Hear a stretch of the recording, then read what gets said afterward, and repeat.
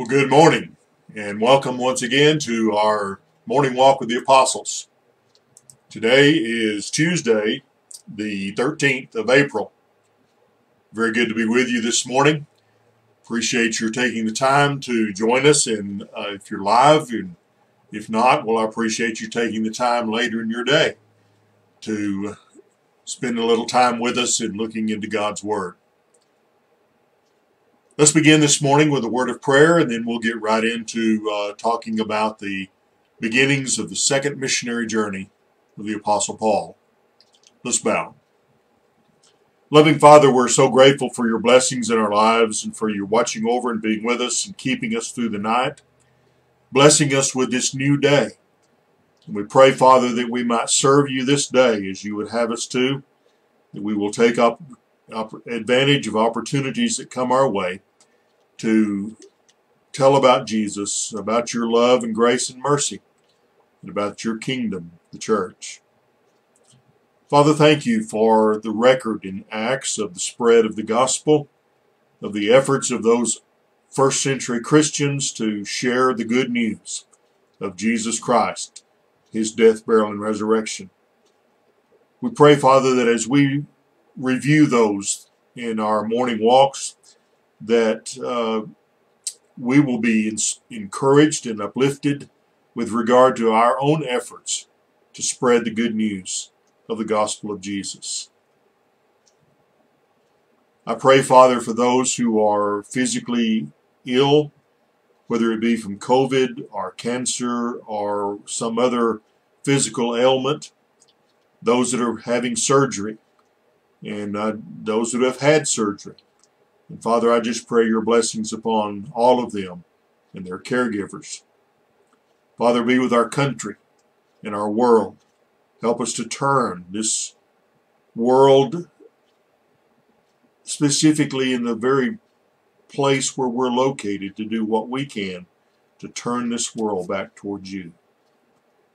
We thank you for the Christ and his sacrifice, and we pray in his name.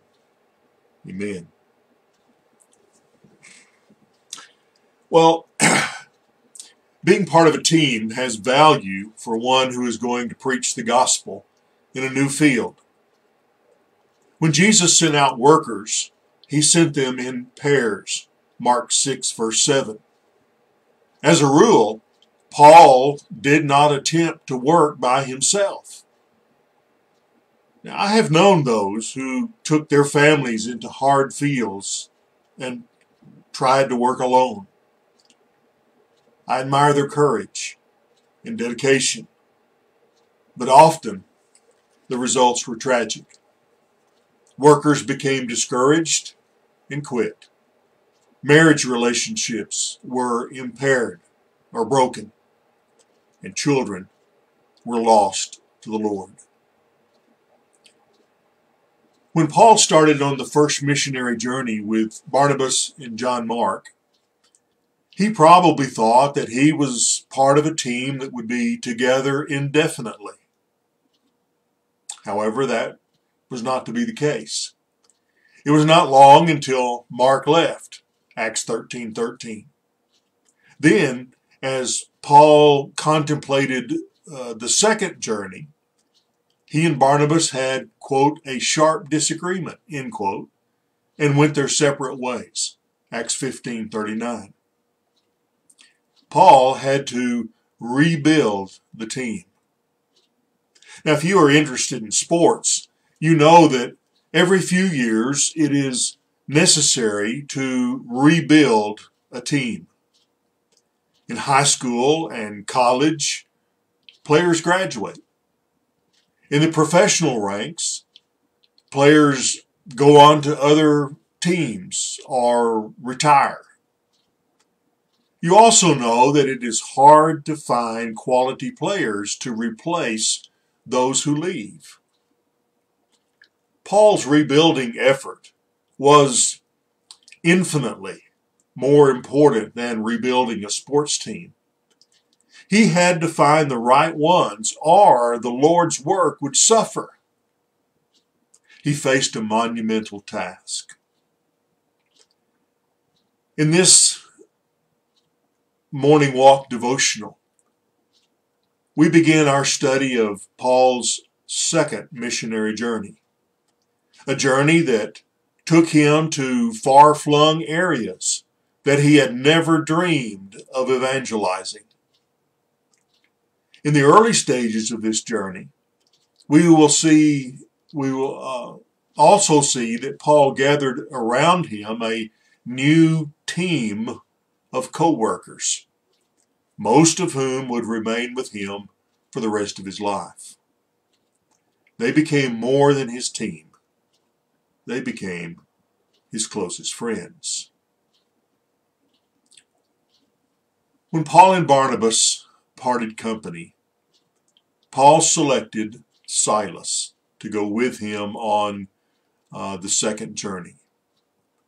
We met Silas earlier. He was a prophet, Acts 15:32, and one of the leading men in the Jerusalem congregation, Acts 15:22. He came to Antioch with Paul, Barnabas, and others to deliver the letter from the Jerusalem congregation that we read and studied about in Acts 15. While in Antioch, he did some preaching and teaching, encouraging and strengthening the brethren, Acts 15:32. Apparently, Paul was impressed with Silas' ability and saw him a kindred spirit. When Paul considered who might replace Barnabas, his thoughts turned to Silas. Now, Silas was perfectly suited for Paul's purpose of visiting the churches established during the first journey. Like Paul, he could speak by inspiration. He could also share the workload. Like Paul, he was a Roman citizen, Acts 16:37, so he had the same political rights. He also had a qualification making him uniquely qualified and suited for the journey. He could confirm the genuineness of the letter from Jerusalem when it was delivered to the congregations, Acts 16:4, as he had in Antioch, Acts 15, verse 22 and 27. So, having added Silas to the team, Paul started on the second journey with someone to lighten his load. Acts 15:40 says, "But Paul chose Silas and departed, being committed by the brethren to the grace of the Lord." So once more, in some fashion, whether formal or informal, the Antioch brethren sent Paul on his way with the blessings of the congregation and the blessings of the Lord. Barnabas had taken Mark and sailed to Cyprus, Acts 15:39. So Paul did not start by ship as he did on that first journey. Instead, he and Silas headed north and then west from Antioch, visiting congregations that Paul had probably established during his 10 or so years of working in the vicinity of Tarsus. Verse 41 says, "And he was traveling through Syria and Cilicia, strengthening the churches." Now let me switch over to a map here, and we'll look at that. This is a map of Paul's and Silas' second missionary journey. And what we've talked about just now, if you'll look on the right-hand side of the map, about the middle, you see Antioch. And they've journeyed north and west toward Tarsus in that area of Cilicia, where Paul had worked, as I said, for about 10 years or so earlier.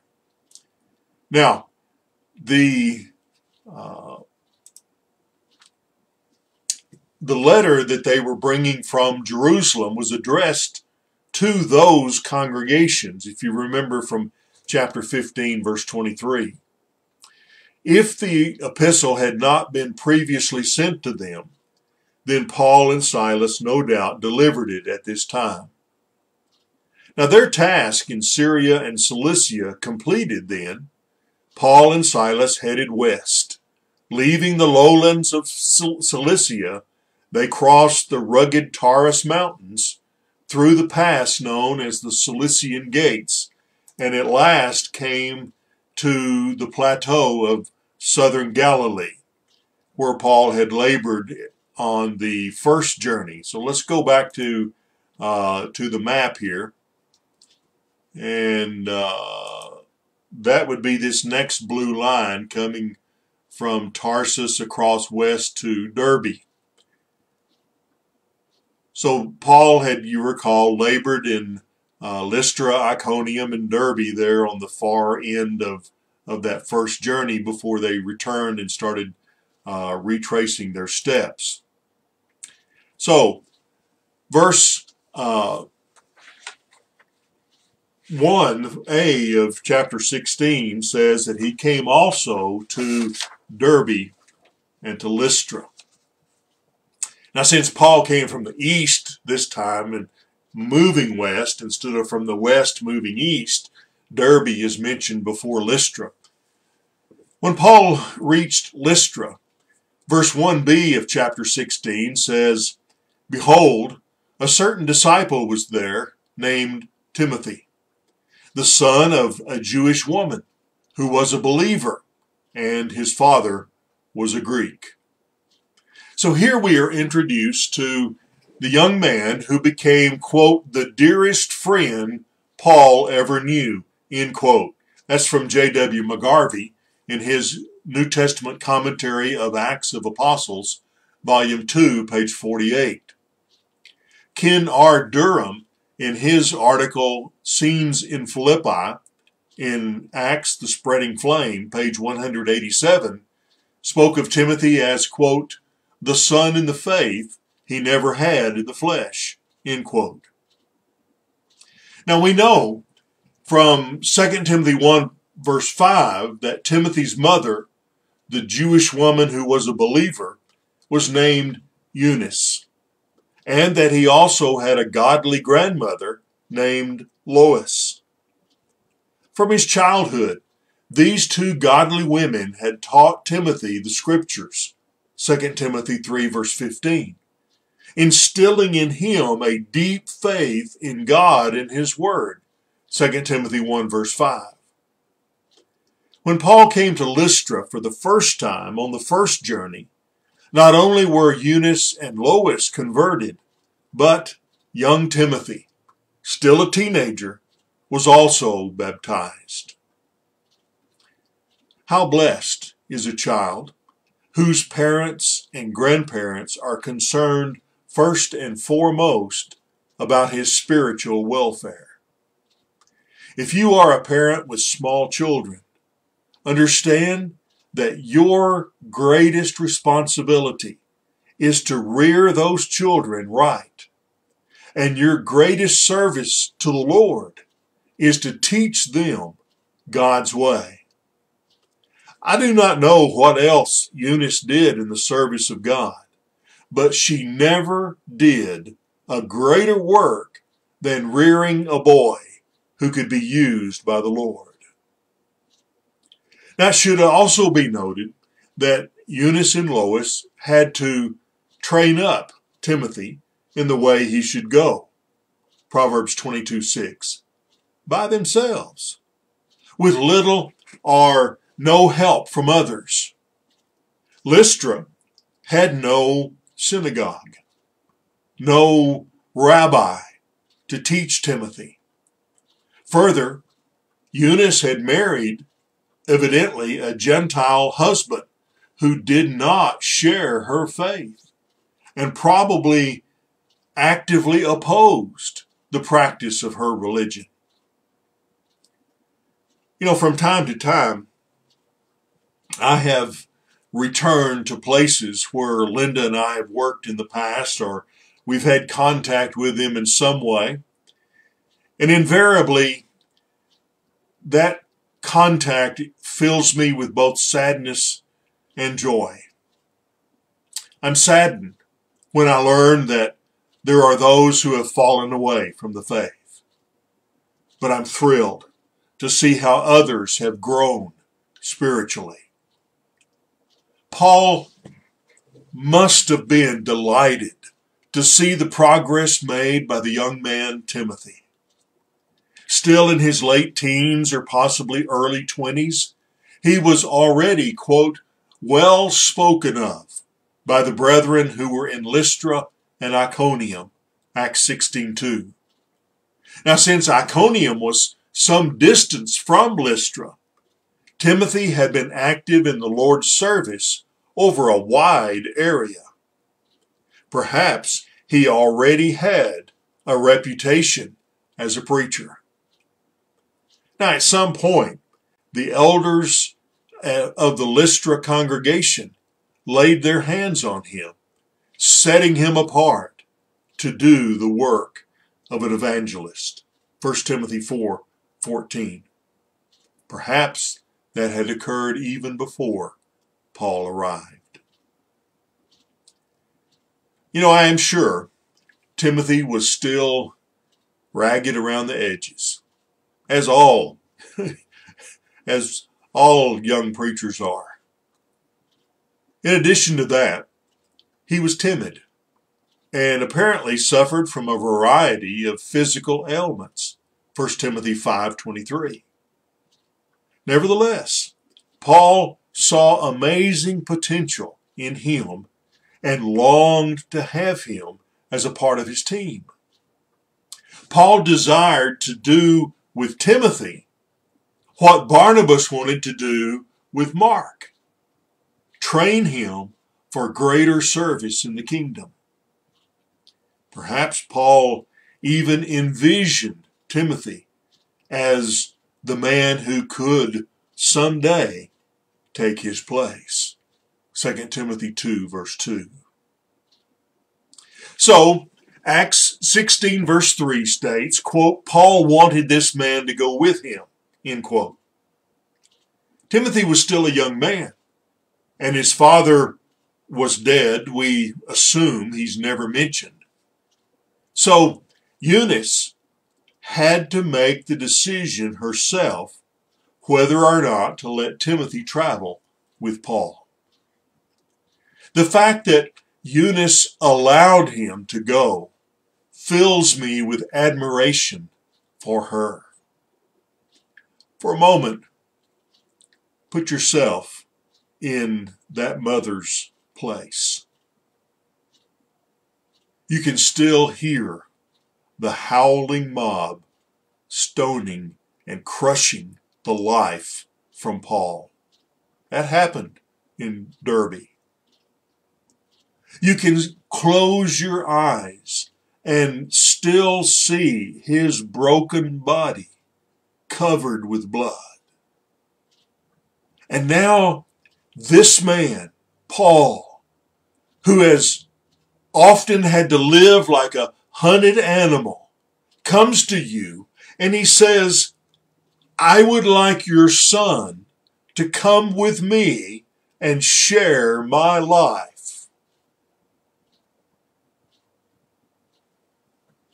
What would you have said? I know what many mothers would have said.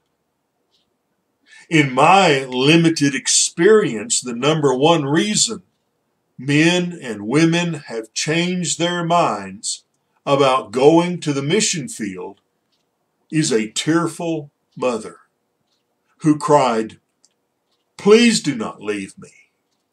I cannot stand it if you go that far away. Or, please do not deprive me of my grandchildren. What would those mothers do if a battered missionary came to them and said, I want your child to come and suffer with me?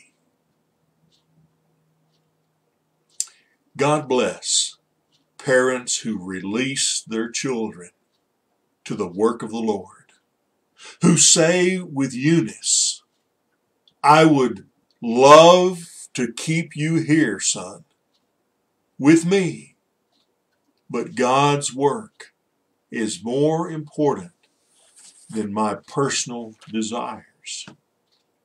Yeah, as a parent, I have the right to worry about you, but I believe that God will watch over you. Go with my blessing.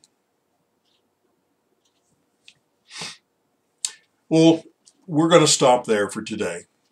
And tomorrow we'll continue looking at the early stages of this second missionary journey and see the direction of the endeavor guided by the Holy Spirit as Paul receives a vision.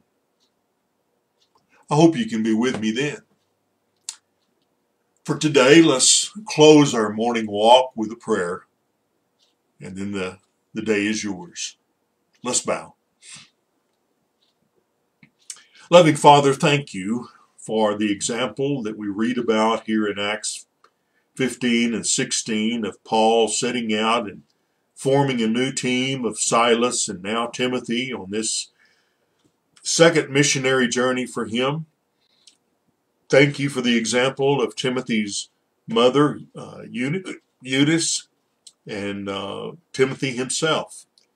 And we pray, Father, that it can be an encouragement to us as we think about our own evangelizing, our own dedicating of our children and grandchildren to your service.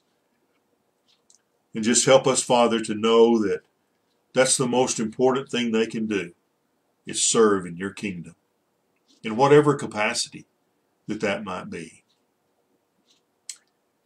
Be with us this day. Help us to serve and evangelize and do what we can in your kingdom. We thank you again for the Christ, and we pray in his name. Amen. Well, I hope you make your Tuesday a wonderful day. Spring is here. It's getting warmer and more pleasant every day, and it's just so good to be alive now and have the opportunities of service that we have in the kingdom of God. I'll see you tomorrow.